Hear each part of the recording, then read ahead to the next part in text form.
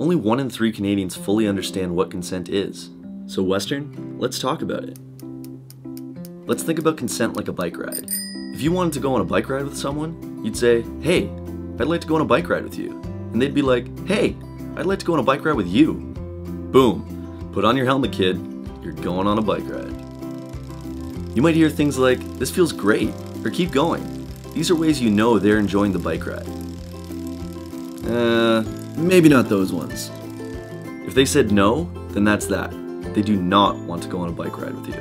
You don't toss them up on a bike and say, "Oh, come on, it'll be fun." No is no.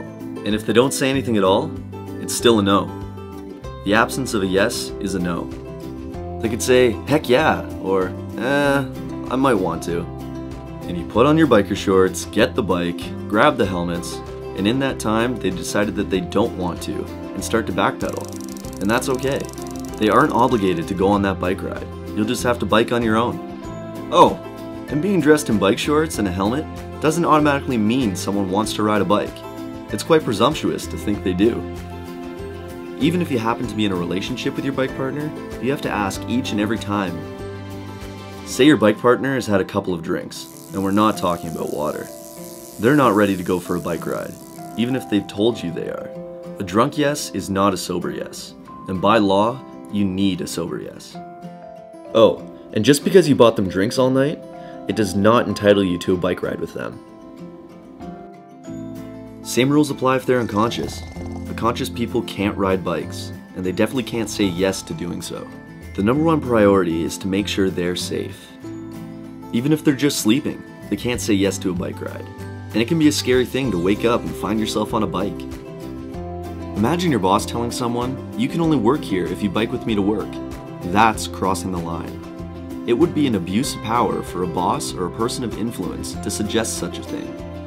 And just because someone wanted to go for a bike ride once, doesn't mean they'll want to every time. Maybe it was just a one-bike stand. You can't say, "What are you talking about? We biked last night." You're simply not entitled to another bike ride if they don't want to.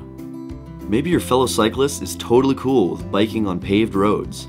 That does not mean that they are up for extreme mountain biking. You're not going to insist that they go speeding down a mountain with you if they are only interested in paved roads.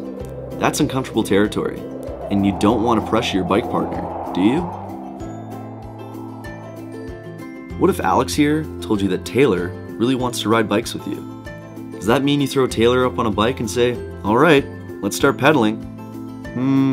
No. The only person that could say Taylor wants to go for a bike ride is Taylor. When all is said and done, riding a bike with someone should be fun, memorable, and hey, maybe a bit sweaty. But it can only be that way when everyone involved has willingly agreed to participate. So whether it's having sex or bike riding, consent is key.